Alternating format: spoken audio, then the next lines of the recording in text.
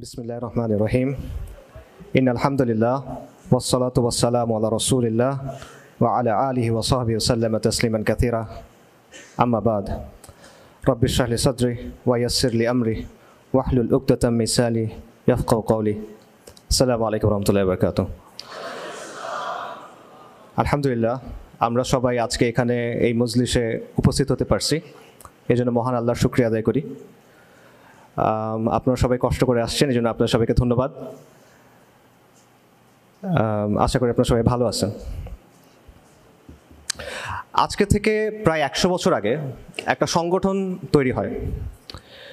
এই সংগঠনটা শুরু হয় একটা ভলান্টিয়ার সোশিও পলিটিক্যাল অর্গানাইজেশন হিসেবে।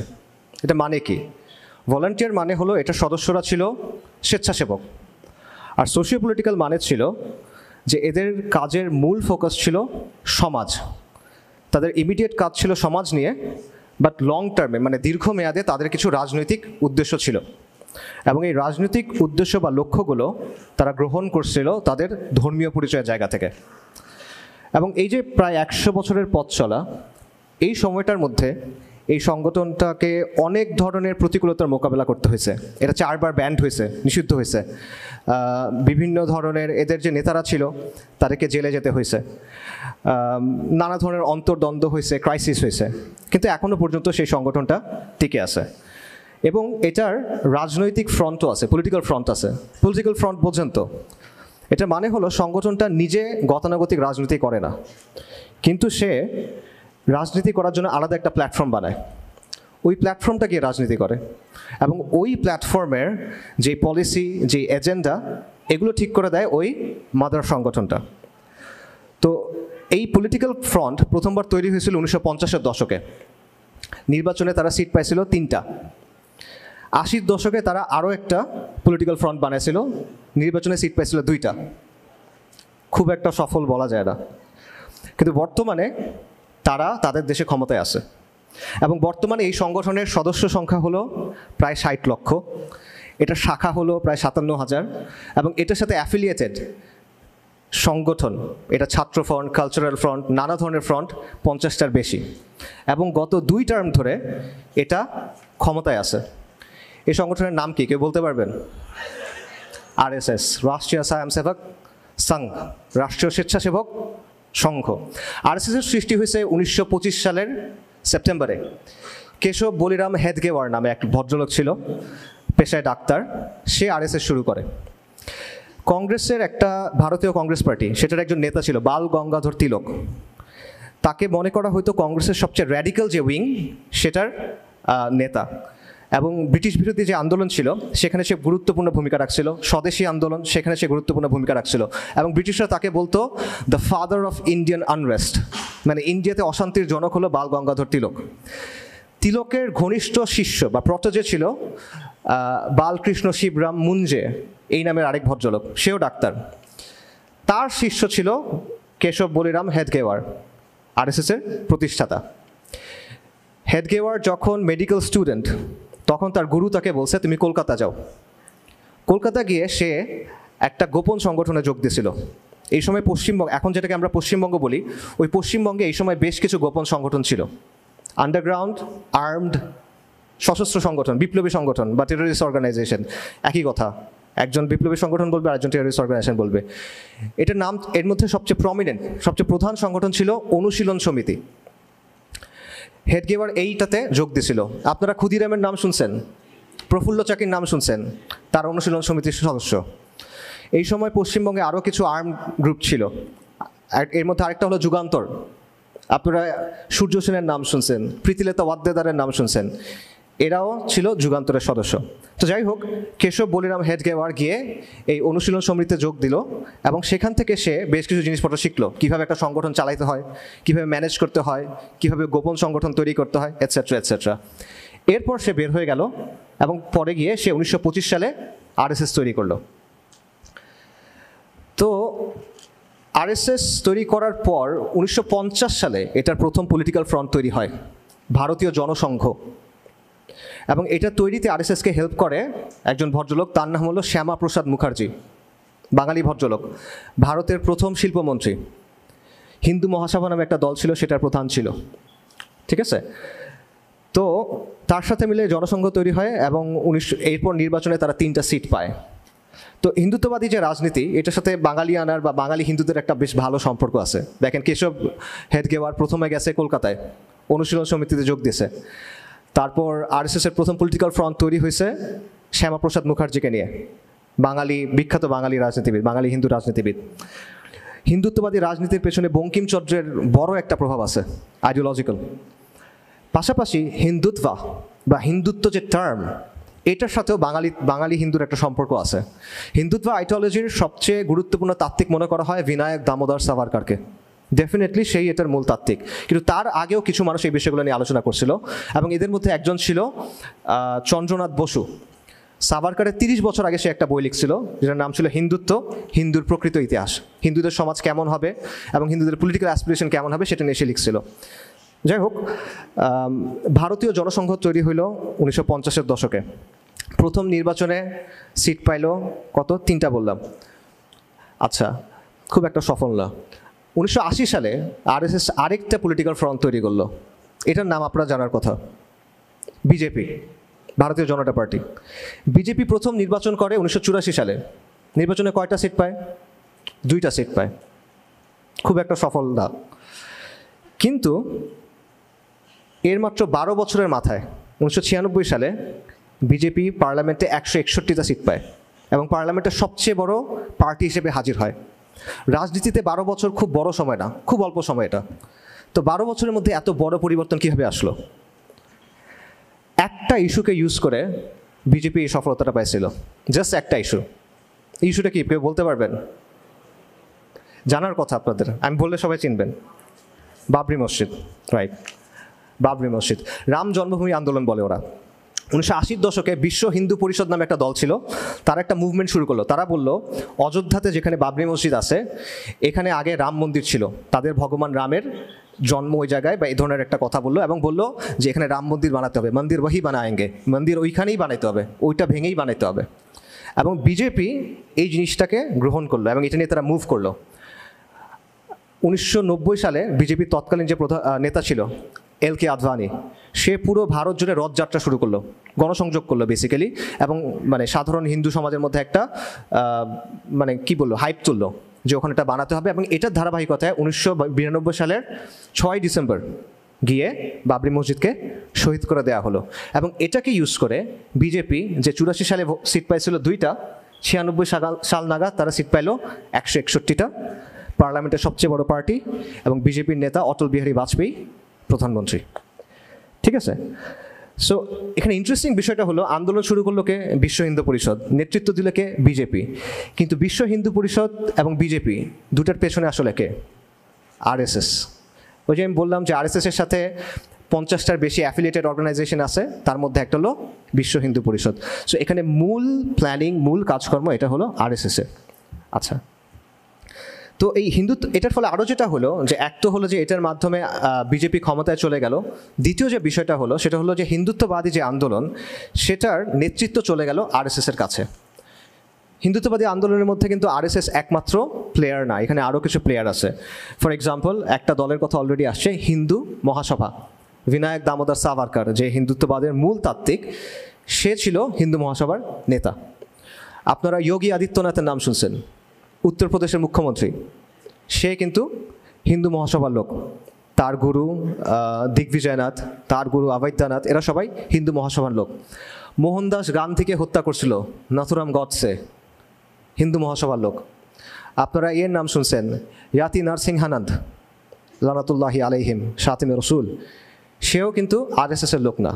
এরা আরও বেশি র্যাডিক্যাল, এরা আরএসএসকে মডারেট মনে করে, এরা মনে করে যে আরএসএস যথেষ্ট করতেছে না। তো যাই হোক, এছাড়া আরও দল আছে, শিবসেনা একটা দল আছে, এরা সবাই হিন্দুত্ববাদী রাজনীতি করে, এবং এরা সবাই দে আর মাচ মোর র্যাডিক্যাল দেন আরএসএস, দে আর মাচ মোর র্যাডিক্যাল দেন বিজেপি।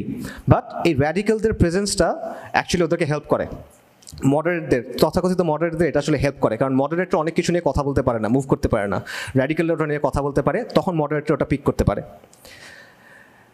এবং আরএসএসের ট্র্যাক রেকর্ড বেশ ভালো, ইমপ্রেসিভ আমি বলবো। দেখেন বিজেপি যে 10 বছর ধরে ক্ষমতায় আছে, এখানে তারা বেশ ইম্পর্টেন্ট কিছু কাজ করছে। একটা হলো কাশ্মীরের স্পেশাল স্ট্যাটাস ছিল, জম্মু এবং কাশ্মীরের স্পেশাল স্ট্যাটাস ছিল অনুচ্ছেদ 370। সংবিধানের আন্ডারে স্পেশাল কিছু মর্যাদা জম্মু এবং কাশ্মীর প্রদেশকে দেওয়া হয়েছিল, এটার মাধ্যমে তারা ইন্ডিয়ান ফেডারেশনে যুক্ত হয়েছিল। বিজেপি এটা বাতিল করে দিয়েছে 2019 সালে। এটা 1951 সাল থেকে আরএসএসের একটা গোল ছিল, প্রায় 70 বছর সময় নিছে, কিন্তু তারা এটা বাস্তবায়ন করছে। আরেকটা হলো CAA, citizenship amendment act.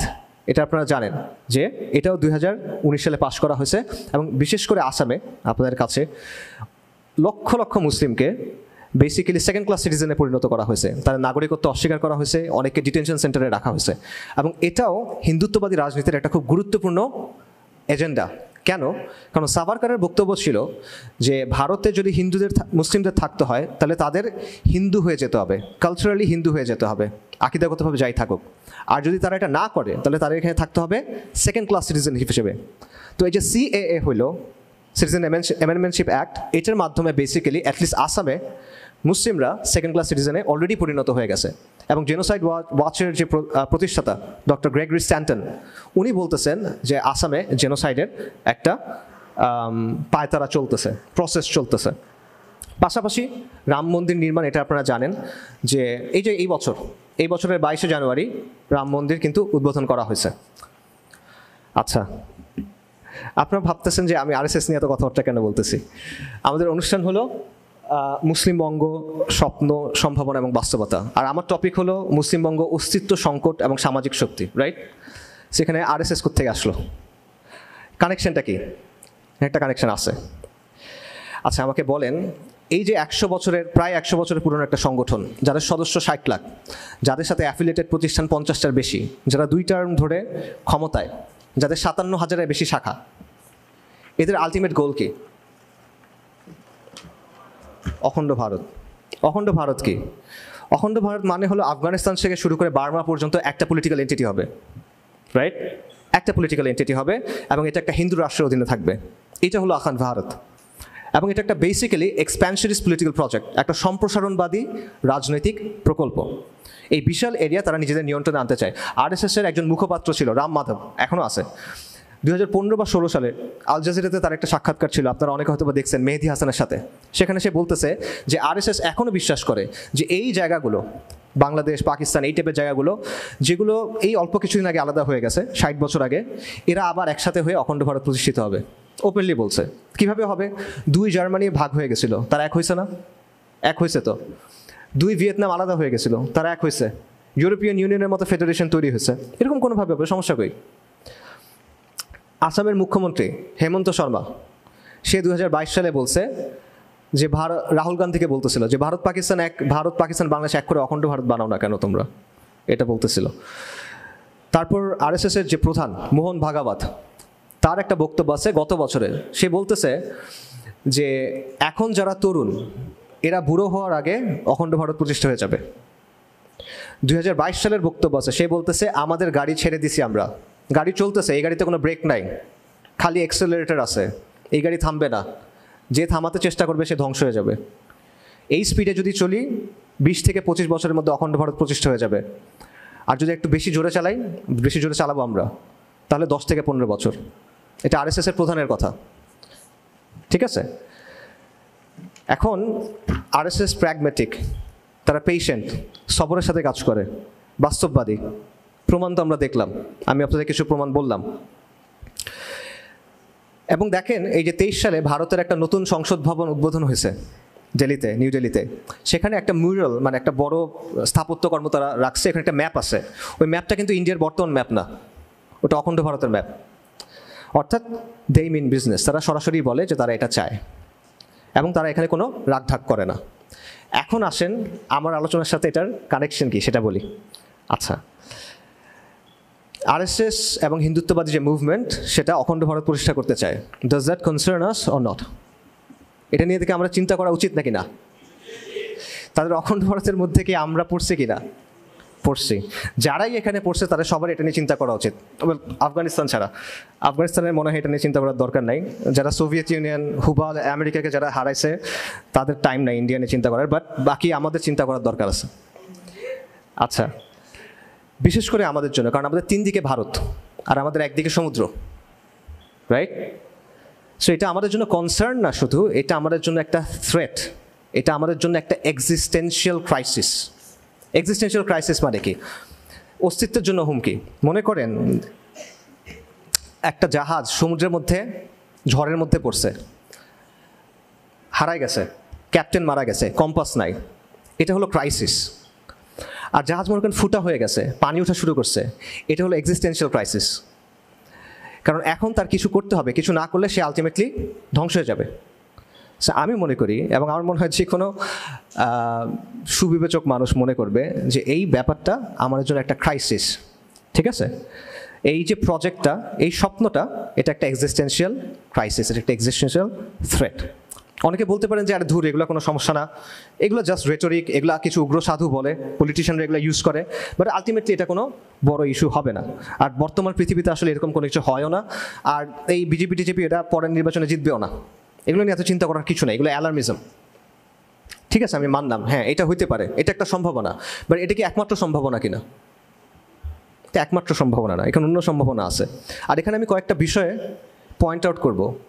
1 number, এই যে আমি কিছু এক্সাম্পল দিলাম, রাম মন্দির, জম্মু এবং কাশ্মীরের স্পেশাল স্ট্যাটাস এবং সিটিজেনশিপ অ্যামেন্ডমেন্ট অ্যাক্ট, এরকম বেশ কিছু এক্সাম্পল আছে। এগুলো কিন্তু দশকের পর দশক ধরে তারা বাস্তবায়ন করছে। এগুলো আমরা একসময় রেটরিক মনে করছিলাম।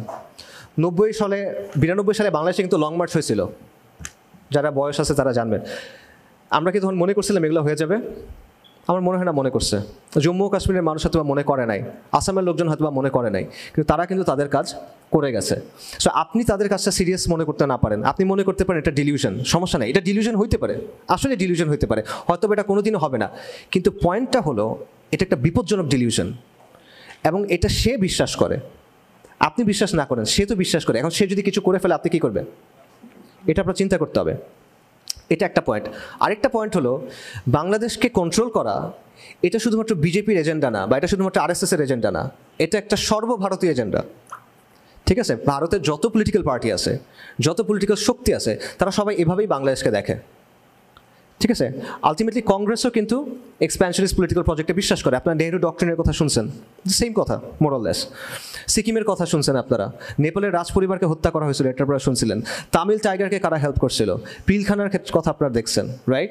সেগুলো কাদের টাইমে হয়েছে? এগুলো একটাও বিজেপির টাইমে হয় নাই, কিন্তু কংগ্রেসের টাইমে হয়েছে বেশিরভাগই। সবচেয়ে বড় এক্সাম্পল দেখেন, হাসিনার ব্যাপারে বিজেপির অবস্থান, কংগ্রেসের অবস্থান, আম আদমি পার্টির অবস্থান, পার্থক্য কি? কোনো পার্থক্য নাই। তাদের সবার মত হলো যে বাংলাদেশে হাসিনাকে দরকার, হাসিনার মতো একটা লোক দরকার যে বাংলাদেশকে ভারতের একটা ভেসেল স্টেট, ভারতের একটা করদ রাজ্য বানায় রাখবে। ঠিক আছে, এবং এটা মনে করার কারণ আছে, এটা মনে করার অ্যাকচুয়াল খুব ভালো লজিক আছে। ঢাকা বিশ্ববিদ্যালয়ের ইন্টারন্যাশনাল রিলেশনশিপের প্রফেসর ডক্টর শহীদুজ্জামান, আমি ওনার একটা বক্তব্য দেখতেছিলাম, উনি বলতেছিল যে উনি নাকি একটা টক শোতে দেখছেন জয়শঙ্কর সাহেব, ভারতের পররাষ্ট্রমন্ত্রী, উনি বলতেছেন the very creation of Bangladesh is a threat to the north east provinces, মানে বাংলাদেশের অস্তিত্বটাই ভারতের নর্থ ইস্ট যে প্রভিন্সেস, 7 সিস্টার্স, এটার জন্য একটা থ্রেট। জয়শঙ্কর বলতেছেন, আমি শিওর না উনি বলছেন কিনা, ডক্টর শহীদুজ্জামান বলছেন উনি বলছেন, বাকি উনি বলুক বা না বলুক, এটাই বাংলাদেশের ব্যাপারে ভারতীয় যে ন্যাশনাল সিকিউরিটি এস্টাবলিশমেন্ট তাদের অবস্থান, এবং এটা একটা লজিক্যাল অবস্থান আমি মনে করি। কেন লজিক্যাল অবস্থান? আপনি একটা ম্যাপ নেন বাংলাদেশের বা সাবকন্টিনেন্টের একটা ম্যাপ নেন, এরপরে যে লালমনিরহাট ঠাকুরগাঁও ওই জায়গাটা দেখেন, দেখবেন একদিকে বাংলাদেশ, নেপাল, মাঝখানে ছোট্ট একটা জায়গা আছে, ছোট্ট একটা করিডোর, এটাকে শিলিগুড়ি করিডোর বলে, এটাকে চিকেন স্নেক বলে অনেকে। এটা হলো ভারতের সাথে 7 সিস্টার্সের একমাত্র যোগাযোগের জায়গা। এই জায়গাটা নিয়ে বসে আছেন আপনি, এবং তার চেয়ে বড় সমস্যা হলো যে ওই 7 সিস্টার্সের মধ্যে বিহার, আসাম, উড়িষ্যা, ত্রিপুরা, এগুলো একসময় কিসের অংশ ছিল?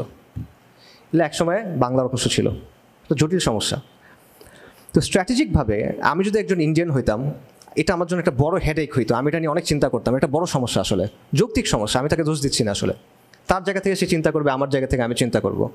রাইট? সো এই জন্যই তারা সবসময়, ভারতে যারাই পলিটিক্যাল পার্টি থাকুক, তারা সবসময় মনে করবে যে এখানে ভারতের হাসিনার মতো একটা সরকার দরকার, একটা দালাল সরকার দরকার, যে ভারতকে সব কিছু করতে দিবে, এখানে করিডোর দিবে, এখানে মিলিটারি প্রেজেন্স রাখতে দিবে, এটসেট্রা এটসেট্রা। এটা তারা চাইবে।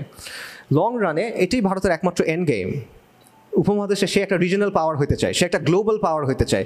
তার পেটের ভিতরে সে এরকম একটা প্রবলেম নিয়ে টিকে থাকতে পারবে? এটা হয়? হয় না। একদিক থেকে দেখলে আমরা অনেক দুর্বল পজিশনে আছি, আমাদের 3 দিকে ভারত, একদিকে সমুদ্র। কিন্তু অন্য দিক থেকে যদি আপনি দেখেন, ভারতের জন্য বাংলাদেশ একটা বড় প্রবলেম, রাইট? সো আলটিমেটলি আপনি লজিক্যালি যদি চিন্তা করেন, তার জায়গা থেকে এটার একটা প্রপার সলিউশনের দিকে তার যাইতে হবে। বর্তমানে যে ডিজাইনের মধ্যে উপমহাদেশটা আছে, এটা সাস্টেইনেবল না। তার জায়গা থেকে তার কন্টিনিউসলি চেষ্টা করতে হবে এইখানে তার পেটের ভিতরে 20 কোটি মুসলমান নিয়ে, প্রায় 20 কোটি মুসলমান নিয়ে, এটা তো মানে সাস্টেইনেবল না তার জন্য, রাইট? সো এটা একটা বড় সমস্যা। তো আমি মনে করি যে এটা একটা অস্তিত্বের সংকট আমাদের জন্য। এটা হিন্দুত্ববাদ বাদ দেন, RSS বাদ দেন, স্টিল এটা একটা অস্তিত্বের সংকট আমাদের জন্য। কারণ ভারত বারবার চেষ্টা করবে হাসিনার মতো কাউকে না কাউকে নিয়ে আসার। আওয়ামী জাহিলিয়াত আসছে কীভাবে? ভারতকে ছাড়া এটা পসিবল হইতো কি না? এটা পসিবল হইতো না, এটা ইম্পসিবল। সো এখন প্রশ্ন হলো, এই অস্তিত্ব সংকট যদি আমাদের থাকে, সেটা আমরা ডিল করবো কীভাবে? এটা মোকাবেলা করার স্ট্র্যাটেজি কী হবে? আচ্ছা, সো আমরা বলতেছিলাম যে আমাদের আলোচনা হলো মুসলিমবঙ্গ নিয়ে। তো মুসলিমবঙ্গের বিভিন্ন অর্থ হয়, এটা একটা পলিটিক্যাল অর্থ আপনি করতে পারেন, বাট আমি এটা একটা আরও সিম্পল অর্থ করি। আমি মনে করি মুসলিমবঙ্গ মানে হলো এই বাংলার মাটি, বাংলার মুসলিম, আমাদের ইমান, আমাদের মূল্যবোধ, আমাদের সমাজ, আমাদের সংস্কৃতি, আমাদের সন্তান, এগুলো নিয়ে হলো মুসলিমবঙ্গ। এবং এই মুসলিমবঙ্গের জন্য ভারতের এক্সপ্যানশনিস্ট প্রজেক্ট বলেন, তারা ন্যাশনাল সিকিউরিটি প্রজেক্ট বলেন, অথবা হিন্দুত্ববাদ বলেন, এটা একটা অস্তিত্বের সংকট। এটা একটা আমাদের জন্য একটা এক্সিস্টেন্সিয়াল ক্রাইসিস, লং টার্মে, এই মুহূর্তে না, বাট একটা লং টার্মে এক্সিস্টেন্সিয়াল ক্রাইসিস। এবং এরকম আরও অনেকগুলো ক্রাইসিস আমাদের সামনে আছে, আমাদের দেশের ভিতরেই আছে। পার্বত্য চট্টগ্রামের কথা চিন্তা করেন, আমরা দেখতেছি সেখানে এখন সেসেশনিস্ট মুভমেন্ট আছে, বিচ্ছিন্নতাবাদী মুভমেন্ট আছে, রাইট? কুকিচিন আপনার নাম শুনছেন, এটা কিন্তু একদম ওপেনলি বলছে তারা আলাদা কী চায়, রাষ্ট্র চায়। এখন একটু কথাবার্তা চেঞ্জ করছে, বাট ওপেন বক্তব্য আছে তাদের যে তারা এখানে আলাদা রাষ্ট্র চায়। আচ্ছা, এবং দেখেন মিয়ানমারে একটা সিভিল ওয়ার চলতেছে, সেখান থেকে তারা অপারেট করতেছে, সেখান থেকে তারা ট্রেনিং করতেছে, এরকম জিনিসপত্র হচ্ছে। এর চেয়েও কনসার্নিং ব্যাপার হলো, ইন্ডিয়ার মধ্যেও এরকম দল আছে যারা অপারেট করতেছে, এবং এটা এথনিক্যালি সেম বা এথনিক্যালি কাছাকাছি। সো একাধিক দেশের ভিতরে এরকম মুভমেন্ট চলতেছে, তাদের গোল সিমিলার। পাশাপাশি আপনারা আরেকটা তথ্য অ্যাড করেন যে আলেম ওলামারা অনেক বছর ধরে বলে আসতেছেন যে বাংলাদেশের পার্বত্য চট্টগ্রামে একটা খ্রিস্টান সংখ্যাগরিষ্ঠ রাষ্ট্র তৈরি করার পরিকল্পনা চলতেছে পূর্ব তিমুরের মতো। এটা আপনারা শুনছেন না? অনেক বছর ধরে ওলামায়ে কেরাম বলে আসতেছেন। মিলান ব্যাপারগুলো, এগুলো ক্রাইসিস কিনা? পার্বত্য চট্টগ্রামে আরও অনেক আর্ম দল আছে, তারা একসময় স্টেটের বিরুদ্ধে যুদ্ধ করছে, দীর্ঘদিন স্টেটের বিরুদ্ধে যুদ্ধ করছে, এখন হয়তো বা চুক্তির মধ্যে আছে, বাট স্টিল ওখানে পিরিয়ডিক্যালি কিন্তু কী হয়, আনরেস্ট হয়। কিছুদিন আগেও স্লাইট আনরেস্ট হয়েছে। এখন আপনি বলেন যে 20 থেকে 30 বছর পর এই জায়গাটা, এই যে পার্বত্য চট্টগ্রাম যে এলাকাটা, এটার চেহারাটা আসলে কীরকম হবে আমরা জানি না কিন্তু আসলে, ঠিক আছে?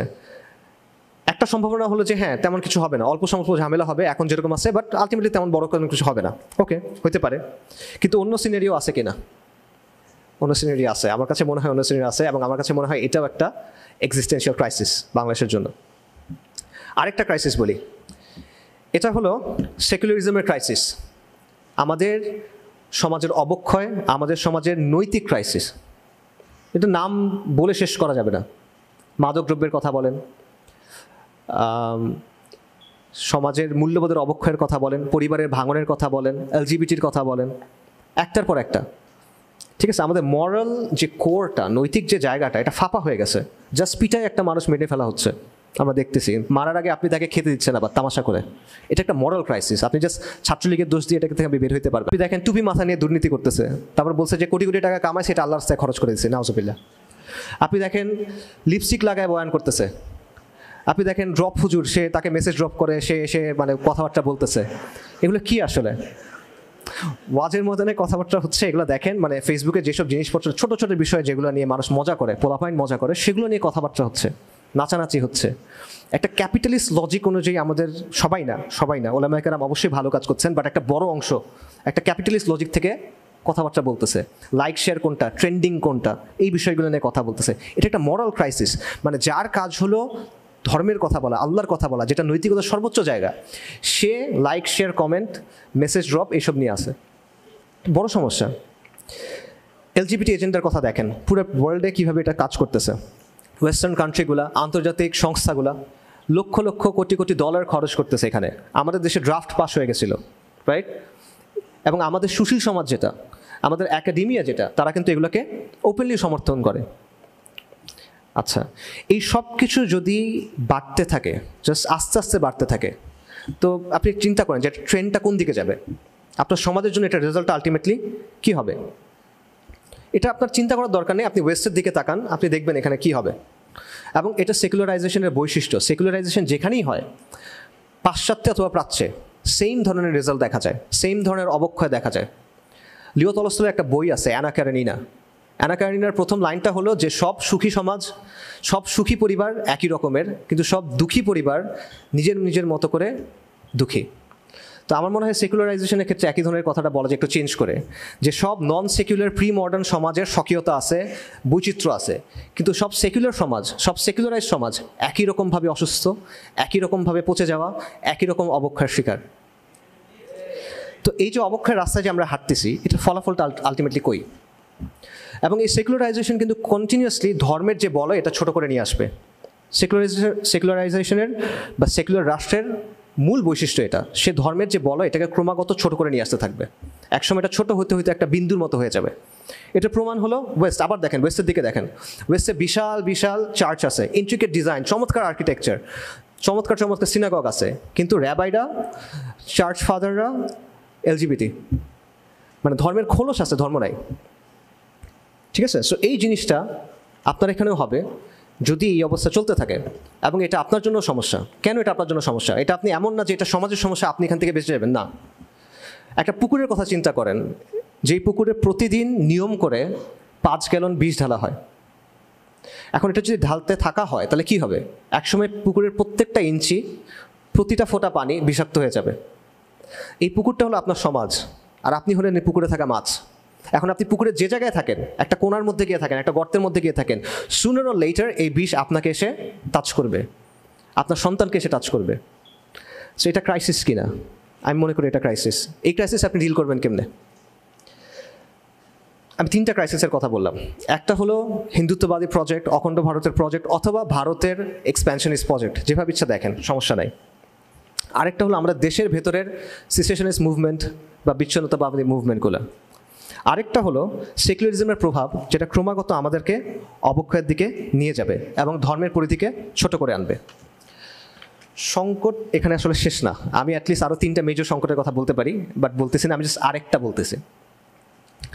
সেটা হলো আওয়ামী লীগ। মনে করেন 75 সালে তো 15ই আগস্টের পর আওয়ামী লীগ তো ক্ষমতায় নাই। ক্ষমতায় আসলো কখন? 21 বছর পর, 1996 সালে। আচ্ছা, এরপর 2008 সালে আওয়ামী লীগ আবার ক্ষমতায় আসলো। খালি আসলো না, মানে চরম পাওয়ার নিয়ে আসলো, এবং আমাদের একটা আওয়ামী জাহেলিয়া 2.0 উপহার দিল। এটা কীভাবে সম্ভব হইল? তারা তো পাওয়ারে নাই, 2 ডেকেড পাওয়ারে নাই। তারপরে খালি পাওয়ারে আসলো এমন না, প্রচণ্ড শক্তিশালীভাবে তার বয়ানকে প্রতিষ্ঠা করলো, আমাদের মানে চেতনা নিচে চাপা দিল আমাদেরকে। এটা কেমনে হইল?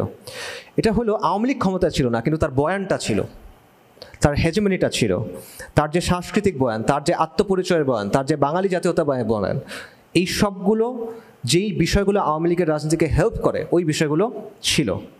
এই কারণে আওয়ামী লীগ না থাকলেও ঘাতক দালাল নির্মূল কমিটি কিন্তু ছিল, এবং এরকম আরও অনেকে ছিল। ঠিক আছে? এবং এটা এখনও আছে। এই কালচারাল হেজেমনি আপনি নষ্ট করতে পারেন নাই, এটা এখনও, এবং এটা যতদিন থাকবে এটা বারবার আওয়ামী লীগকে ফিরে আনবে। আওয়ামী লীগ নাম না নিয়ে আসতে পারে, অন্য নামে আসতে পারে, হাসিনা নাম না হয়ে আসতে পারে, অন্য নামে আসতে পারে, কিন্তু এটা বারবার ফিরে আনবে ওই পলিটিক্সটাকে। কেন? কারণ তাদের আর কোনো পলিটিক্যাল এজেন্সি নাই। দুইটার মধ্যে সম্পর্কটা হলো সিম্বায়োটিক সম্পর্ক, একটা একটার উপর নির্ভরশীল।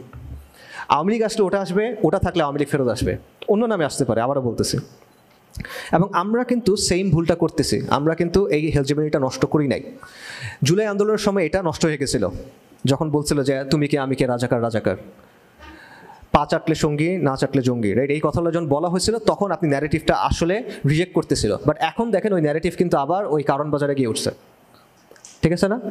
যারা আমি হেজেমনির মূল ইন্টেলেকচুয়াল স্তম্ভটম্ব যারা আছে, তাদেরকে অ্যাপিস করার জন্য এই পুরো জিনিসটা তাদের হাতে এখন আবার উঠা দেওয়া হচ্ছে। সো এইভাবে যদি চলতে থাকে তাহলে আলটিমেটলি এন্ড গেমটা কি? এতগুলো ক্রাইসিসের একটা বিষয় ক্লিয়ার করি, আমি কিন্তু বলতেছি না যে 5 থেকে 7 বছরের পর বিশাল একটা ক্রাইসিস হবে। আমি বলছি না যে 5 থেকে 7 বছর পর ইন্ডিয়া ফর এক্সাম্পল বাংলাদেশ আক্রমণ করবে, আমি এটা মনে করি না, লাইকলি মনে করি না। আমি আপনাদের আরও বড় টাইম লাইনের কথা চিন্তা করতে বলতেছি, অ্যাটলিস্ট 20 বছর, 30 বছর, 50 বছরের কথা চিন্তা করেন, তারপর কি হবে সেটা চিন্তা করেন। ঠিক আছে, আমাদের একটা টেন্ডেন্সি আছে যে আমরা অ্যাপোক্যালিপটিক কথাবার্তা শুনতে পছন্দ করি। শরিয়ার জায়গা থেকে ধরেন আমি যদি বলি শরিয়ার জায়গা থেকে আমাদের দায়িত্ব এটা, এটা ফরদ, এটা ওয়াজিব, এগুলো আমাদের কাছে তেমন একটা ভালো লাগে না। কিন্তু আপনি যদি বলেন আল মাহদি, আদ দাজ্জাল, আল মালহামা, তখন আমাদের অনেক জোশ হয়, রাইট? এটা একটা সমস্যা এই জন্য যে আমরা সিয়াসা শরিয়ার জায়গা থেকে চিন্তা করি না, আমরা বাস্তবতার জায়গা থেকে চিন্তা করি না, আমরা শুধুমাত্র এই জজবার জায়গা থেকে চিন্তা করি। জজবা ইটসেলফ ইজ নট ব্যাড, এটা খুবই দরকারি জিনিস, কিন্তু শুধুমাত্র এটা থাকলে সমস্যা। সো আপনি শুধু গাজওয়ায়ে হিন্দের কথা চিন্তা করবেন বা এটা থেকে আরেক ধাপ আগায় গিয়ে শাহ নিয়ামতুল্লাহর কাসিদার জায়গা থেকে চিন্তা করবেন, আমি মনে করি এটা খুবই কাউন্টার প্রোডাক্টিভ। সো বাস্তবতার আলোকে চিন্তা করতে হবে, শরিয়ার আলোকে চিন্তা করতে হবে, আবেগ কমায় মানে বিবেক দিয়ে একটু চিন্তা ভাবনা করতে হবে, ঠিক আছে? সো এই জন্য আমি যেটা বলতেছি এটা ইমিডিয়েট কোনো ইস্যু না, বা এভাবে বলা বেটার যে এই সমস্যাটা ইমিডিয়েটলি আপনি সামনে দেখবেন না, আগামী 5-7 বছরের মধ্যে আপনার সমাজ জীবন ধ্বংস হয়ে যাবে এরকম কিছু আমি বলতেছি না, আমি আপনাকে অ্যালার্ম হতে বলতেছি না এই অর্থে। বাট আমি বলতেছি যতদিনই আপনি এটা একদম চোখের সামনে সমস্যা দেখবেন ততদিনই আপনার করার কিছু থাকবে না। এটা হলো সমস্যাটা, এটা একটা লং টার্ম প্রবলেম। কিন্তু যখন এটা আপনার সামনে একদম নগ্নভাবে আসবে ততদিন আপনি আর কিছু করার পারবেন না, এটা হলো সমস্যা। এবং আপনার চিন্তা করতে হবে যে আজ থেকে 2-3-4 দশক পর এই ভূখণ্ডের চেহারাটা কেমন হবে, এই অঞ্চলটার চেহারাটা কেমন হবে, আপনার পরিবারকে, আপনার সন্তানদেরকে আপনি কোন জায়গায় রেখে যাবেন, এই জিনিসটা নিয়ে আমাদের চিন্তা করতে হবে। এবং আমরা চিন্তা করতে হবে যে এই সংকটের মোকাবেলা আমরা কীভাবে করব। এই ঝড়ের মোকাবেলা করে আপনি টিকে থাকবেন কীভাবে, কিসের উপর দাঁড়ায় থাকবেন আপনি, আপনার ভিত্তি কী হবে, কোন জিনিসটাকে আঁকড়ে আপনি টিকে থাকবেন, এটা কি হবে। মনে করেন মাওলানা আব্দুর রহিমের একটা বক্তব্য আছে, বাংলাদেশের মুসলমানরা মাজলুম এবং মাহরুম। তখন ওনার একটা কথা আছে যে উনি বলতেছেন যে একটা জাতিকে টিকে থাকতে হলে একটা জনগোষ্ঠীর একটা আদর্শ লাগে, ঠিক আছে, একটা ওয়ার্ল্ড ভিউ লাগে, এমন কোনো বিষয় লাগে যেটার উপর তারা একমত হয়েছে এবং এটার উপরে তারা লালিত পালিত হচ্ছে এবং রাষ্ট্রের প্রতিষ্ঠান, শিক্ষা, সমাজ সব কিছু ওই জিনিসটাকে ধারণ করতেছে। আমাদের জন্য সেটা কি হবে, এবং ওটা এমন কিছু হইতে হবে যেটা দিয়ে আপনি এই থ্রেটগুলো মোকাবেলা করতে পারবেন, তা না হলে তো হবে না, আপনি টিকতে পারবেন না। তো এটা কী হবে? ইনক্লুসিভ সমাজ, দায় ও দরদের রাজনীতি, সাম্য, মানবতা, ইনসাফ, এগুলো দিয়ে হবে না। এটা দিয়ে হবে না, এটা অলরেডি প্রমাণিত। কেমন প্রমাণিত? দেখেন জুলাইয়ের সময় সবাই একত্রিত হয়েছিল, সব ধারা কোন জায়গায় একত্রিত হয়েছে? হাসিনা মস্কো, এখানে তারা একত্রিত হয়েছে। কিন্তু এরপর দেখেন বিভেদ কিন্তু বাড়তেছে। এই যে কথাগুলো বললাম, ইনক্লুসিভ সোসাইটি, দায় ও দরদ, সাম্য, মানবতা, ইনসাফ, এগুলো কিন্তু মানুষকে একত্রিত করতে পারতেছে না। কোনো ন্যাশনাল কনসেনসাস কিন্তু তৈরি করা যাচ্ছে না, এবং এটা তৈরি করা যাবেও না। এটা আমি আজকে 2 মাস না 3 মাস হলো, যাই হোক যেটাই হয়েছে, এখন বলতেছি আপনারা 2 বছর পর মিলাই নিয়েন। এই বিষয়গুলো নিয়ে আসলে ন্যাশনাল কনসেনসাস হবে না। আরেকটা অপশন আছে, অনেকে যেটা বলে যে সেকুলারিজমের বিকল্প একটা ভার্সন লাগবে। যে সেকুলারিজমের একটা ভার্সন হলো শাহবাগী ভার্সনটা, যেটা খুব কলকাতা ইনফ্লুয়েন্সড, যেটা খুব হিন্দুত্ববাদী সংস্কৃতি ইনফ্লুয়েন্সড, এবং যেটা একটা ফ্রেঞ্চ টাইপের সেকুলারিজম, খুব র্যাডিক্যাল অ্যাগ্রেসিভ ধরনের একটা সেকুলারিজম। সো এইটার বদলে অনেকে বলে যে একটা বিকল্প সেকুলারিজম লাগবে, যেটার মধ্যে কনসার্টও আছে, কাওয়ালিও আছে, বোরকাও পড়তে পারবে, বিকিনিও পড়তে পারবে, পাশাপাশি পড়বে প্রেফারেবলি, এরকম কিছু একটা।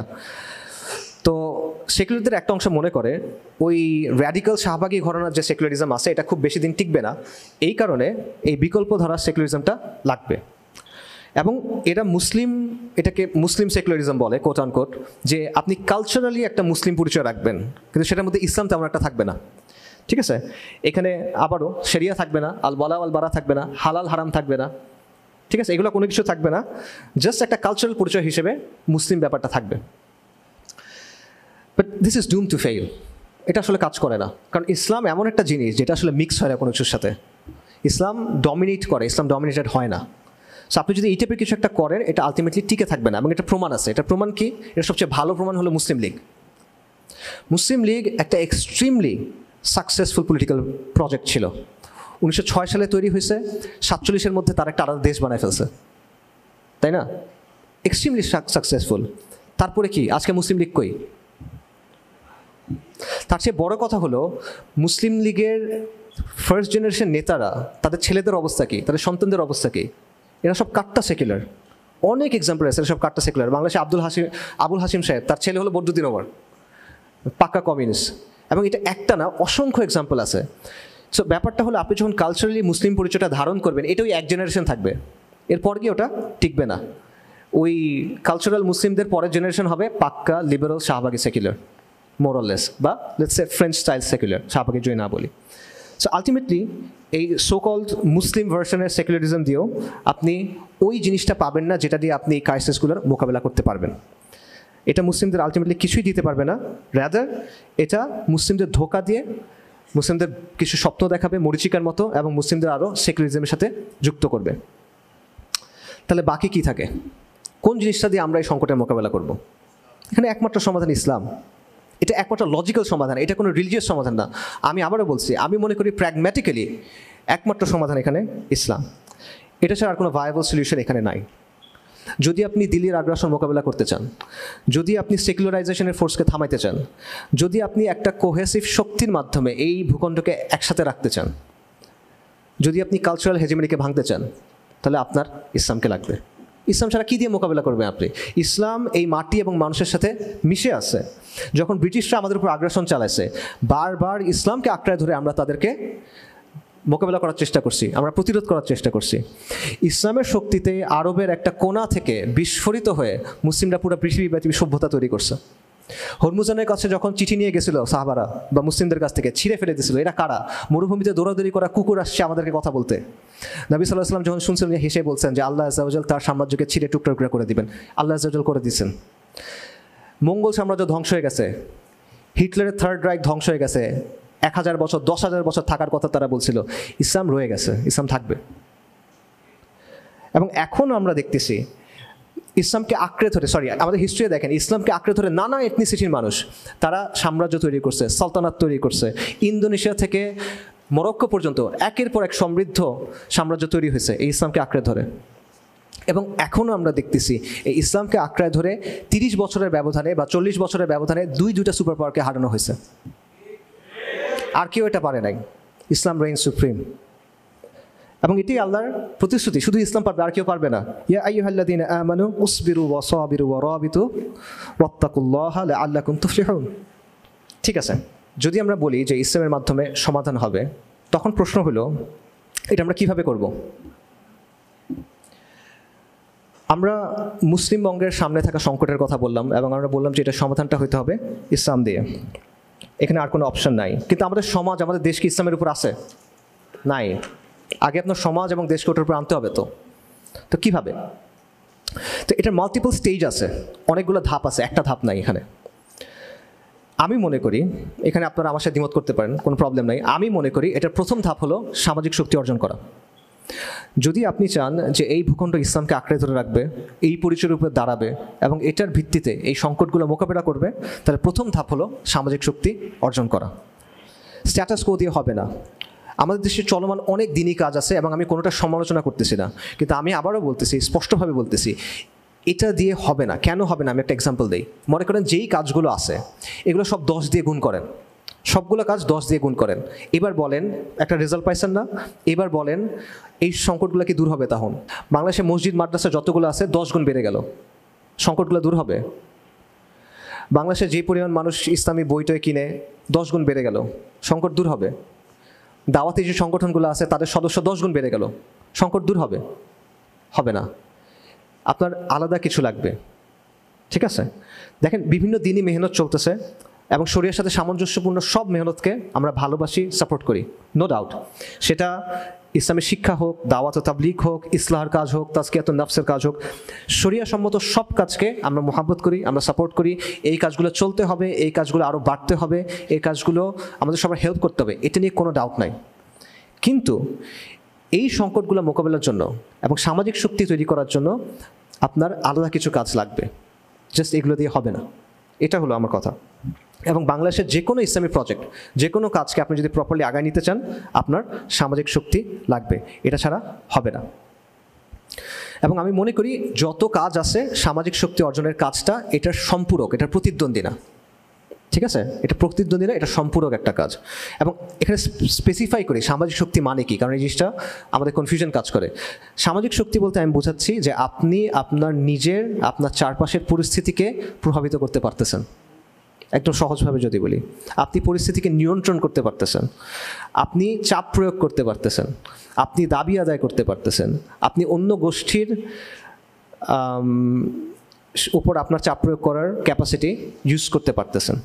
ঠিক আছে, সো এটা হলো এমন একটা শক্তি যেটা ইউজ করে আপনি আপনার উদ্দেশ্য অর্জন করতে পারেন। এটা হলো সামাজিক শক্তি। সো অনেকে এখানে রাজনীতির কথা বলবেন, এবং রাজনীতি বলতে আমরা মূলত গতানুগতিক রাজনীতির কথা বুঝি, ডেমোক্রেটিক রাজনীতির কথা বুঝি। আমি মনে করি যে এটা দিয়ে আসলে এই সমাধানগুলো করা সম্ভব না। এই সমাধানগুলো করা আলটিমেটলি এগুলোর দ্বারা সম্ভব না। নির্বাচনী রাজনীতি দিয়ে আপনি আওয়ামী লীগই দমন করতে পারবেন না, ভারত অনেক দূরের কথা। এবং এটা আমরা দেখছি যে আমরা 75 থেকে 91 অবস্থা দেখছি, 91 থেকে তারপরে 2008 অবস্থা দেখছি। নির্বাচনী রাজনীতির কিছু নিজস্ব সমীকরণ থাকে, কিছু নিজস্ব লজিক থাকে, কিছু হিসাব নিকাশ থাকে। এটা ওই জায়গায় সেন্স মেক করে। আমি বলতেছি না যে এগুলো একদম অর্থহীন, এটা ওই কনটেক্সটের মধ্যে সেন্স মেক করে, কিন্তু ওটা দিয়ে এই প্রবলেমগুলো আপনি সলভ করতে পারবেন না। কালচারাল হেজেমনিকে আপনি এটা দিয়ে দমন করতে পারবেন না, বরং এটার ভেতর দিয়ে আপনার নিজেকে ইনক্লুসিভ হওয়ার জন্য, প্লুরালিস্টিক হওয়ার জন্য অনেক কিছু করতে হবে। ঠিক আছে, যেগুলো অনেক কিছু আমরা এখন দেখতেছি আই গেস। সো সামাজিক শক্তি অর্জনের যে কাজটা, এটা কি ব্যক্তিগত পর্যায়ের কাজ? আপনি একা একা করবেন? আমরা সবাই যদি ঈমান আমলের উন্নয়ন করি আমরা নিজেদের অবস্থা থেকে, বা আমাদের আকীদা ঠিক করি, তাহলে এটা হয়ে যাবে না? এটা হবে না। এটা একটা কালেকটিভ কাজ। সামষ্টিকভাবে এই কাজটা করতে হবে, একত্রিত হয়ে এই কাজটা আমাদেরকে করতে হবে। এবং এটার জন্য শর্টে বলি, টাইম বেশি নাই, এর মধ্যে কয়েকটা কাজ আপনার করতে হবে। সেটা হলো সমাজের মধ্যে ব্যাপকভাবে ইসলামী চেতনা আপনার ছড়াই দিতে হবে। সমাজের একটা সিগনিফিক্যান্ট অংশ, সবাই না, সবাই কখন এটা গ্রহণ করে না, নবী রাসূলদের দাওয়া সবাই গ্রহণ করে নাই আলাইহিস সালাতু ওয়াস সালাম, সিগনিফিক্যান্ট একটা অংশ এই দাওয়াটা গ্রহণ করতে হবে। এবং এই দাওয়াটা কি? পূর্ণাঙ্গ জীবন বিধান হিসাবে ইসলামকে গ্রহণ করা, এই দাওয়াটা তার গ্রহণ করতে হবে। পাশাপাশি সমাজের মনোজগতে আপনার পরিবর্তন আনতে হবে। সমাজকে আপনার একটা হলো ব্যক্তি পর্যায়ে দেওয়া, আর একটা হলো সমাজের সামনে বারবার এই বিষয়গুলো প্রেজেন্ট করা, সমাজকে ধাক্কা দেওয়া, তার চিন্তার জায়গাটা ডিস্টার্ব করে দেওয়া। সে একটা উপায়ে চিন্তা করতে অভ্যস্ত হয়ে গেছে, সেখানে ধাক্কা দিয়ে দিয়ে তাকে ওখান থেকে বের করে আনা। এবং ইসলাম ও সেকুলার ব্যবস্থার যে দ্বন্দ্ব, বারবার এটাকে সামনে নিয়ে আসা, এবং সমাজের যে সমস্যা আছে, মানুষের যে চাহিদা আছে, এগুলোর ভায়াবল সমাধান হিসেবে ইসলামকে প্রেজেন্ট করা বারবার। সো দুটো জিনিস বললাম। তৃতীয় একটা বিষয় আপনার লাগবে, সেটা হলো মানুষ। আর মানুষ লাগবে, মানুষ হইতে হবে আপনার হাতিয়ার। এখানে কোন মানুষকে আপনি আনবেন? যারা মাদ্রাসা স্টুডেন্ট, যারা তাবলিগ জামাত করেন, যারা বিভিন্ন ইসলামী দল করেন, না, তাদের আনবেন না। কেন আনবেন না? কারণ তারা অলরেডি আপনার সাথে একমত, তার সাথে আপনার মতপার্থক্য নাই তেমন, অল্প কিছু মতপার্থক্য আছে। এই ক্রাইসিসগুলোর ক্ষেত্রে সে আপনার বিরোধী না, কখনো না। এবং অলরেডি তারা গুরুত্বপূর্ণ কাজ করতেছে, আপনার তারকে ওখান থেকে ছুটে আনার দরকার নাই। আপনি মূল সমাজের কাছে যান, আপনি সমাজের ওই অংশটার কাছে যান যারা জুলাই আন্দোলনকে সফল করছে, যারা 90-এর গণঅভ্যুত্থানকে সফল করছে, যারা 71-কে সফল করছে, যারা ইভেন 47-কে সফল করছে, তার কাছে যান। সে হোক আপনার টার্গেট গ্রুপ।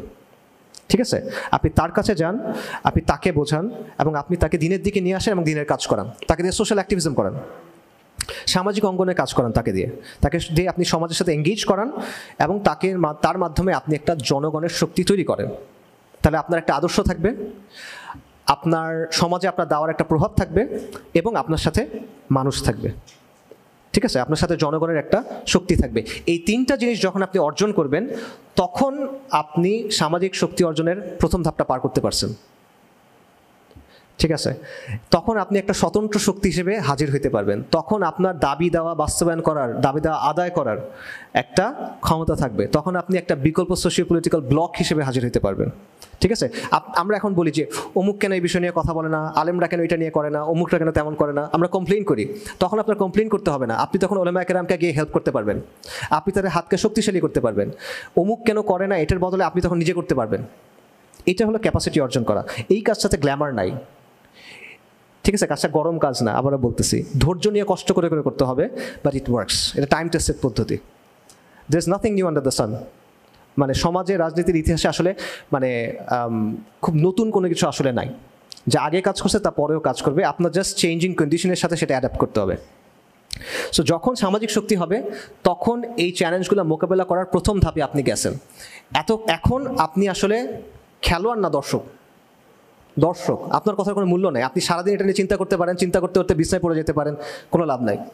কিন্তু যখন আপনি এই বিষয়গুলো অর্জন করবেন তখন আপনি একটা শক্তি হয়ে উঠবেন, তখন আপনি একটা খেলোয়াড় হয়ে উঠবেন। বাট এটা ফার্স্ট স্টেজ, এরপর আরও স্টেজ আছে, তো সেই স্টেজের আলোচনা করার সুযোগ নাই, সময় কম। আমি জাস্ট শেষ করি। সেটা হলো শেখ উমর মাহমুদ উসমান হাফিজাহুল্লাহ, ওনার একটা কথা আছে, সেটা হলো আমরা যখন ক্রুসেডের ইতিহাস পড়ি আমরা অল্প কয়েকজন মানুষের ইতিহাস পড়ি, নুরুদ্দিন জিঙ্গি, সালাহুদ্দিন আইয়ুবী, শেরকু রাহিমাহুল্লাহ, তাদের কথা আমরা পড়ি, রাইট? এবং এটা পড়তে গিয়ে আমাদের ধারণা হয় যে ক্রুসেড যুদ্ধটা মনে হয় খুব সেন্ট্রালাইজভাবে হয়েছিল। বদরের যুদ্ধ যেরকম হয়েছিল, রাসূলুল্লাহ সাল্লাল্লাহু আলাইহি ওয়াসাল্লাম নেতৃত্ব দিয়েছেন, একটা দল এখানে একটা দল এখানে, এইভাবে মনে হয় যুদ্ধ হয়েছে। বাট ব্যাপারটা কিন্তু আসলে এরকম না। এই যুদ্ধটা লম্বা সময় ধরে চলছে এবং এর বেশিরভাগ সময় আসলে সমন্বিতভাবে, সেন্ট্রালাইজভাবে এই ব্যাপারটা হয় নাই, ঠিক আছে? বেশিরভাগ সময় যেটা হয়েছে, মুসলিমরা ছোট ছোট দল উপদলে ভাগ হয়ে লড়াই করছে, ঠিক আছে? হয়তো এমন হয়েছে যে মনে করেন কোথাও একটা নগর রাষ্ট্র আছে বা একটা দুর্গ আছে, সেই দুর্গে যারা মুসলিমরা আছে বা ওখানকার যারা মুসলিম তারা একজনকে নেতা বানাইছে, নেতা বানায় ক্রুসেডারদের বিরুদ্ধে জিহাদ করছে। অথবা কোনো গ্রামের লোকজন তারা একজন আলেমকে নেতা বানায় ক্রুসেডারদের বিরুদ্ধে জিহাদ করছে।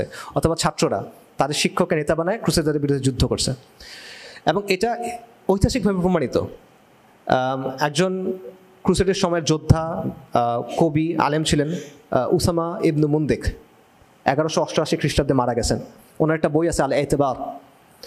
ওনারা ছিলেন সিরিয়াস শাইজার নামে একটা জায়গা আছে, ওই জায়গার শাসক ছিলেন ওনারা, ছোট একটা জায়গার, মানে অনেক বড় এমন না। তো ওনাদের ওই বইতে এই হিস্ট্রি ওরকম অনেক আছে যেগুলো শাইখ আলোচনা করছেন। সো আমার পয়েন্টটা কি? আমার পয়েন্টটা হলো ক্রুসের যুদ্ধে যে বিজয়টা, এটা একটা লড়াইয়ের মাধ্যমে হয় না, এটা ছোট ছোট ছোট ছোট অনেকগুলো লড়াইয়ে জেতার মাধ্যমে আসছে। বড় বিজয়গুলো আসছে ছোট ছোট অনেকগুলো লড়াইয়ে জেতার মাধ্যমে। আমরা হিত্তিনের কথা জানি, কিন্তু হিত্তিন সম্ভব হয়েছে ওই ছোট ছোট লড়াইগুলোর কারণে, ঠিক আছে? কিন্তু ওইগুলোর কথা আমরা চিন্তা করি না, আমরা প্রথমেই হিত্তিনের কথা ভাবি। এটা হলো সমস্যা। সো এখানে কি নুরুদ্দিনের কোনো ভূমিকা নাই, সালাহুদ্দিনের কোনো ভূমিকা নাই? অবশ্যই আছে, অবশ্যই তাদের ভূমিকা আছে। তাদের ভূমিকা হলো ওই ছোট ছোট দলগুলোকে একত্রিত করা, সমন্বিত করা, বড় একটা শক্তিতে পরিণত করা এবং চূড়ান্ত লড়াইয়ে যাওয়া। কিন্তু প্রথমে চূড়ান্ত লড়াই আসে না। চূড়ান্ত লড়াই মানেই চূড়ান্ত, এটা একদম লাস্ট পর্যায়ে গিয়ে আসে। তারা এটা কখন করতে পারছেন? যখন অলরেডি ওই ছোট ছোট দল উপদলগুলো তৈরি হয়ে গেছে, যখন তারা দাঁড়ানোর মতো জায়গা করে নিছে, যখন কোমরটা শক্ত হয়েছে, তখন তারা এগুলোকে সমন্বিত করে একটা বড় শক্তিতে পরিণত করতে পারছেন, ঠিক আছে? সো যখন আপনি জমিনে দাঁড়ানোর জায়গাটা করবেন, আপনার কোমরটা যখন শক্ত হবে, তখন নুরুদ্দিনের জন্য মঞ্চ প্রস্তুত হবে, তখন সালাহুদ্দিনের জন্য মঞ্চ প্রস্তুত হবে, তার আগে হবে না। আপনি যদি প্রথমেই তার কাছে যাইতে চান, আপনি যদি প্রথমেই মনে করেন যে আজকে নুরুদ্দিন চলে আসবে, সালাহুদ্দিন চলে আসবে, এটা আসলে হবে না, এটা আনরিয়েলিস্টিক, এটা কাজ করে না। সো আমি আপনাদের বলবো যে আপনারা জজবা রাখেন, অবশ্যই রাখেন, কিন্তু বাস্তবসম্মতভাবে চিন্তা করেন। বুকের ভিতরে আগুন রাখেন, কিন্তু সেই আগুনটা নার্চার করেন, এটার জন্য দীর্ঘদিন জ্বলে। এটার জন্য এমন না হয় যেটা দাও দাও করে জ্বলবে তারপর নিভে যাবে, না, এটা বুকের মধ্যে ক্যারি করেন, সযত্নে ক্যারি করেন, এবং এটা দিয়ে আরেকজনের মধ্যে আলো জাগান, এটা দিয়ে আরেকজনের মধ্যে আগুন জ্বালান, এটা করেন। এবং যতক্ষণ পর্যন্ত সময়টা না আসতেছে, ওই প্রস্তুতি, ওই পর্যায়ে, ওই সক্ষমতা আপনি অর্জন করতে না পারতেছেন, ততক্ষণ আপনার এটা ক্যারি করতে হবে। এবং আগুন কিন্তু পুরায়, আপনি যখন আগুন ক্যারি করবেন এই আগুনটা পোড়াবে, মানে আপনার কষ্ট হবে, এই কাজটা কষ্টের কাজ। তো এই কষ্টটুকু করেন, এই কষ্টটুকু করতে হবে, কারণ আমাদের অবশ্যই আমাদের নিজ কমের অস্তিত্ব, নিরাপত্তা এবং ধারাবাহিকতা রক্ষা করতে হবে। এই কষ্টটা করেন, তাহলে নুরুদ্দিনও আসবে। এই কষ্টটা করেন, তাহলে সালাহুদ্দিনও আসবে। এই কষ্টটা করেন, তাহলে ইনশাআল্লাহ ফাতাহ আসবে। আসসালামু আলাইকুম ওয়া রাহমাতুল্লাহি ওয়া বারাকাতুহু।